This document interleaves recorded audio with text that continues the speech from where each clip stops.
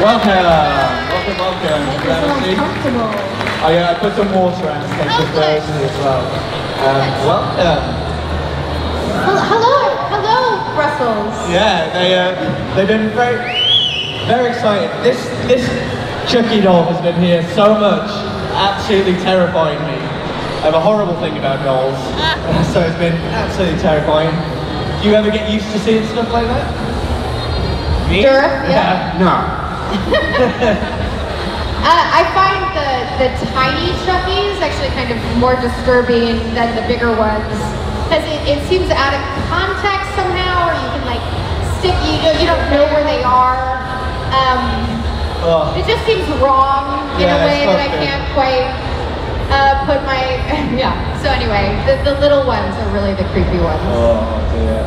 But creepy stuff aside, are you enjoying Brussels? Have you been before? Is this your first time? Well, no, neither one of us. I did a movie here a bunch of years ago. Can you hear us? Yeah? Yeah.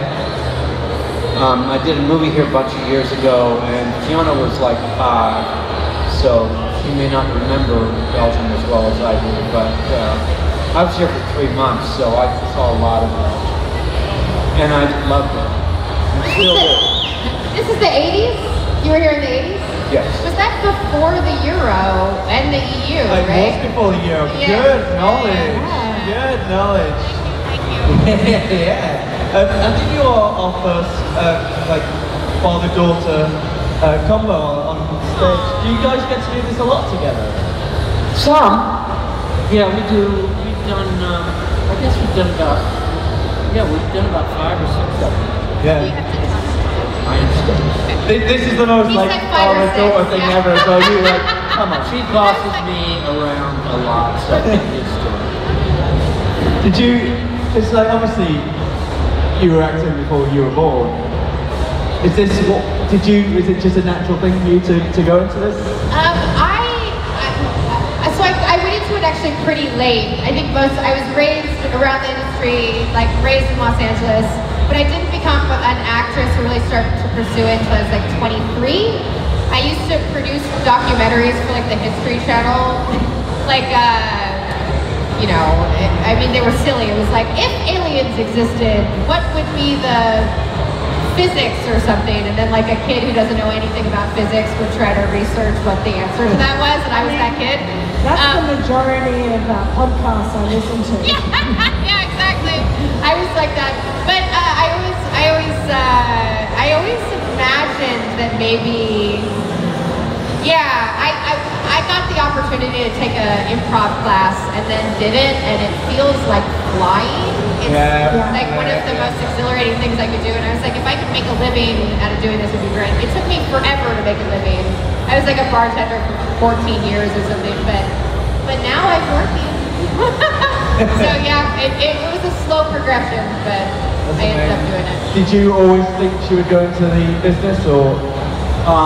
She was determined. The last thing on earth she wanted to be was an actor, and I was very pleased with that. It's not always an easy life, so, and then she was in Europe and came back, and of course she needed a job, so I was doing a TV series, and the guy, I wanted to get her a PA job, you know, assistant, and the guy, you know, said, okay, bring her to lunch and we'll talk, and I brought her to lunch, and he started talking, and he looked at her and said, how come she's not an actress? And he wrote something for her, and started her off. And luckily you already had all of that, luckily you already had that experience after doing it. This was after the improv, and so you... No, that actually did happen. I feel like these stories don't happen anymore, or they do happen to actors' kids. I was very lucky. I was just very lucky. But he actually paid for me to go into an acting class, and then I did the acting class, and I was like, if I could pursue this, it would be great.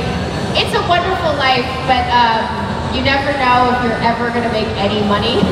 So it would be better to have a trust fund, but otherwise, yeah, I feel very lucky. think I got her a PA job. Oh, yes. And her first day, her job was, it was like 100 and, it was like 110 degrees Fahrenheit outside. It was the desert. And her job was to turn the air conditioners, which are way on one side of the studio, and the other one was way on the other side of the studio. So we had air conditioning between takes. So she was running back and forth between those. And she heard, if we have Mr. Dourif on the set, please make sure he has a part and, you know, somebody to cool him off as he comes in. And she looked at me and said, I got the wrong job.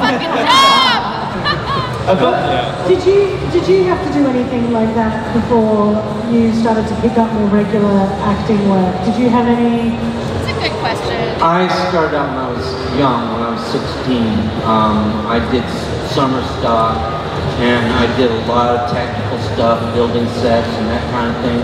Then I went to a really serious place in New York called Circle Rep, and I did a lot of stage managing and that kind of thing, and you know, eventually I started getting parts and kabam, I got lucky. But no turning on or off air conditioners.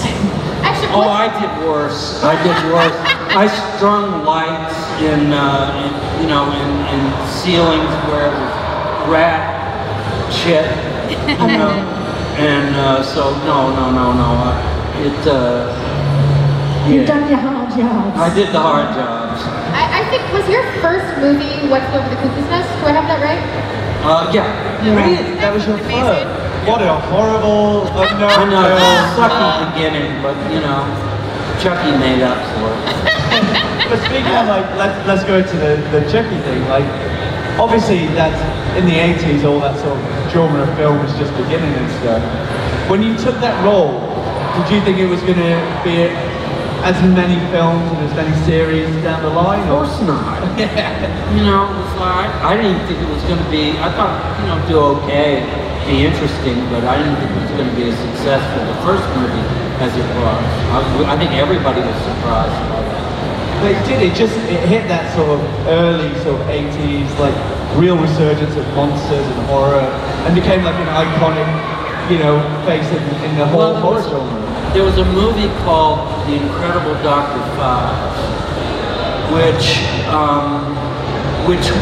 had all these elaborate, ridiculously elaborate murders in it. And I think that was the first, that was the beginning of the genre that Chucky came out of.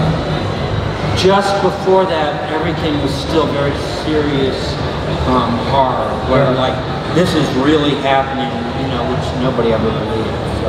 Yeah, I mean, really, it came at a time, obviously the 70s had that real indie boom, but horror wasn't really that prominent, and like you say, there was just sort of something hit around the time Halloween and all those guys started. The whole slasher genre obviously came out the back of that boom. Yeah.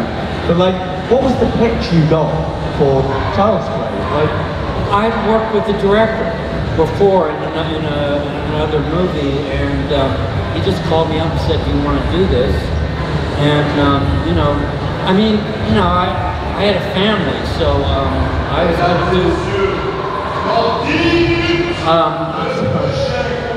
That will happen occasionally. The wrestling, yeah, they just announced the wrestling occasionally. Okay, so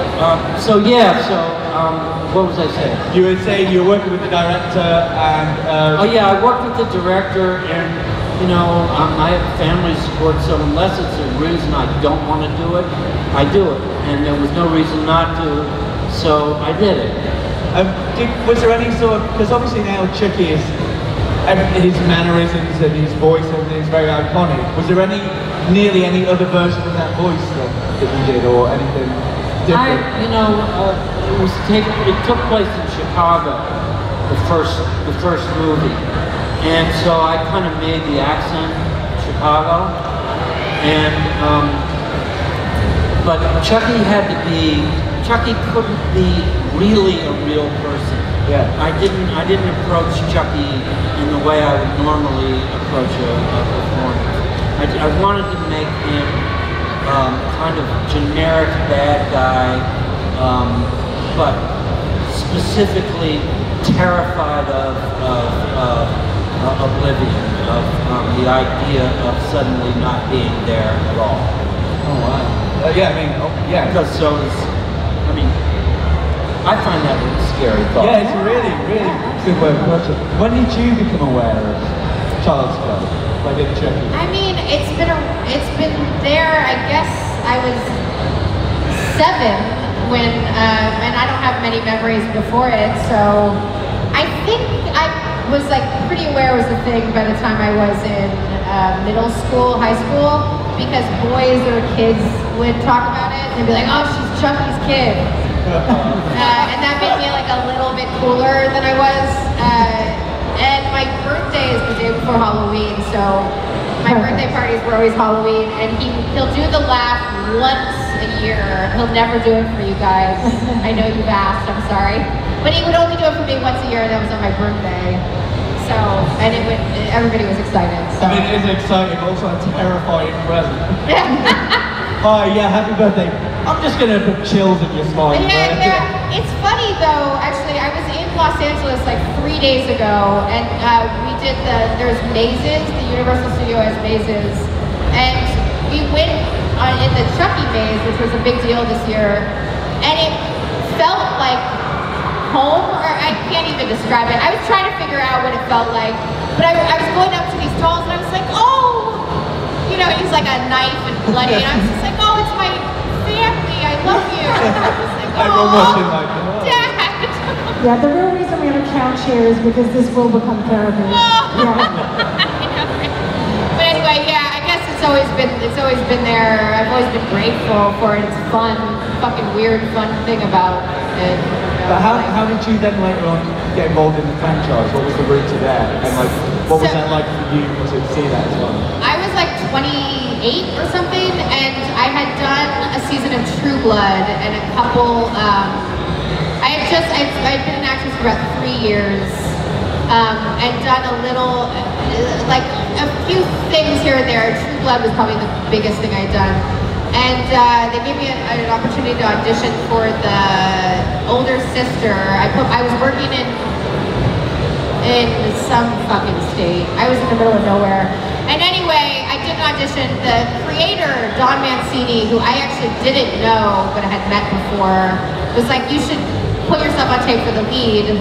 And then I did that, and it was immediately pretty clear that there was a big interest. It was really scary for me. Scarier than anything I'd ever done, because nepotism is absolutely a thing. I have no doubt about it. But it was really scary to try to prove myself on such a public stage with something that's so close to my identity and family. And also, I hate everything I do anyway. But I've gotten better as I got older. But it was really scary, and I had no idea how popular Chucky was. I didn't get it. And then after it got out, I was like, oh my God. You were just like, oh, this is where Dad's laugh comes from. Well, I just didn't realize that the Chucky fandom is so dedicated. And Dad, were you just like, I told you so? I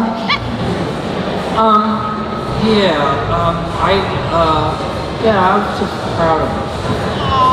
That's lovely. I mean, you know, when your daughter, and she did really, really well. I mean, I thought her performance was very clear and very real. I believed her. And there's, as Don Mancini said, there's something about Fiona that makes you think that the kind of weird things that happened in the movie could really happen to her. Aww. Yeah. You too, Dad. I believe your soul could go into a doll. Yeah, exactly. We are going to let you guys ask some questions, so if you have, please get your hands up. We'll probably have to get the mic back to you, but I'll get to these guys first, and then yeah, that'd be great. So we'll go 1, 2, okay.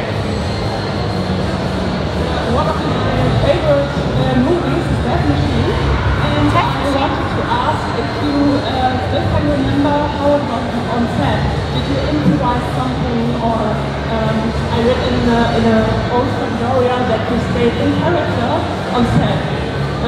How can you imagine this? Was that for Death Machine? So, on the set of Death Machine, she's a big fan. She read that you stayed in character for the whole of that shoot. Is that true? And what are your memories of Death Machine? Yeah, it's always true. That's the way I do it. You know, get involved in the character. Remember when my girlfriend was with me at the very beginning, who I'm still with, I was playing, we went to New Orleans and I was playing this scum guy who lied through, I was talking on the phone after she left and she said, you know, I really don't believe a word that's coming out of your mouth right now. And please don't talk to me until you finish the movie. So, yeah. Do you do that with every film? Yeah. Even like when you were Green Wormtongue, you were in that? Oh yeah, I did. They didn't. One guy had no idea that I wasn't English. He thought, he said, and then when I was finished, you know, I didn't have to talk anymore, so I just talked like me. And he went up and said, why is Brad going around with that really phony American accent? You know, so yeah. Oh, amazing. Do you do the same? Probably a little less. You know, there would be, I remember when he was playing Gemini Killer, it was really creepy for like a couple months in the house. But do you remember Death Machine specifically? What movie was that? Because I feel like I'm not sure we answered your question. Which one was Death Machine? Death Machine was done in London. It was done in London. What was it? Was it the... It was a big metal chicken that chased everybody around and chewed them up. What did you play? Who did you play? I played the guy who invented the big metal chicken. Don't you remember? It was that time that he came home with a big metal chicken. And I had locks. They put extensions in my hair. Did you? Yeah. What?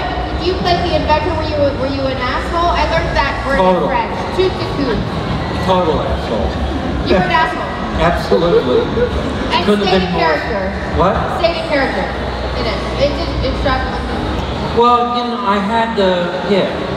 Okay. Have you ever played a nice character that you've stayed in character for? Yeah, I can't stay in character for those. No. Yeah, of course. I mean, there are accents, and if you have an accent, you know, it's a way of talking that isn't your way of talking. It's not going to be natural. You know, it's not going to really sound like it's really coming from you unless you do it a lot. So my way of forcing myself to do that kind of work is to do it all the time. Yeah, so I'm actually French, but just decided to be an Australian for a while. And well, you're really never stopped. it works. You're doing so well. Get out of it now. We've got a question here. How do you imagine your profession in the future with all the problems you have right now? I don't know if you feel free not to answer this one because of the strikes and stuff, but the question was, how do you imagine your profession in the future with all the problems going on today?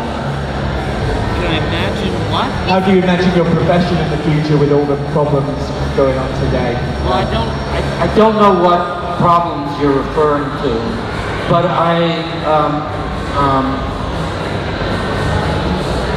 you know, there is this AI thing, and I really think we have to beat it.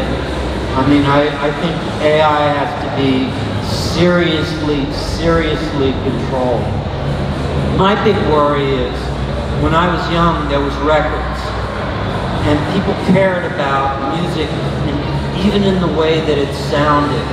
And you bought expensive stereo sets that were, you know, and people paid real money for those. And then they came out with CDs, and the CDs were terrible. The sound was all squashed down, and it was awful. But people got used to it. And now, you know, people went to the theater to see movies, and that was like a real thing. Now people are watching movies on phones.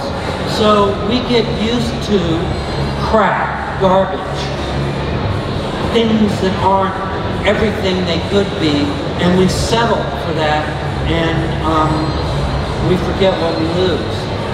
Yeah, very good answer. We got one more question and then go to the next. Thank you for coming. I just wanted to know how was the ambience on the set of Miami Vice. I remember you play a wonderful, fantastic drug lord in front of Don Johnson. And how was it to work on that series? Because it was quite a series at the time for cinematic ways and chromatic ways and so on. Yeah, it was style over content theory of that's literally what it was called. I mean, seriously, they called it that.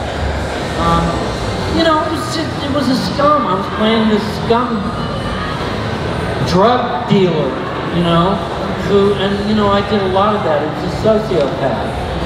You know, I don't know why, but I have a life of doing sociopaths. So it was just another day at the office. But you did learn that you're very good at being a drug lord in real life, so I'm sure it came in handy. Yeah, the extra income during those shoots was very good. After AI takes all our jobs.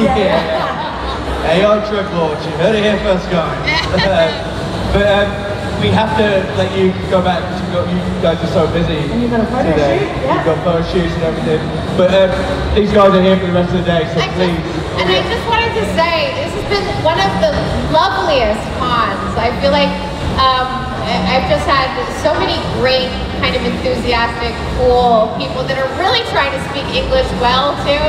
Anyway, I've had a really good time, so I just wanted to Thank you for your effort in terms of talking to us.